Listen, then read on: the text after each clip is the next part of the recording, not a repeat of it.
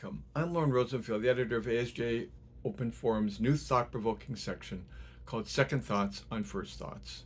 Now, each quarter we will interview a colleague and explore one specific surgical strategy about which they've changed their mind.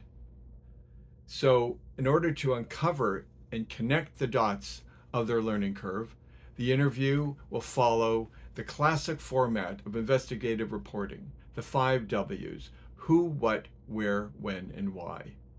Now sit back and enjoy this brief but enlightening interview that will hopefully move us all along our own learning curves. Thanks.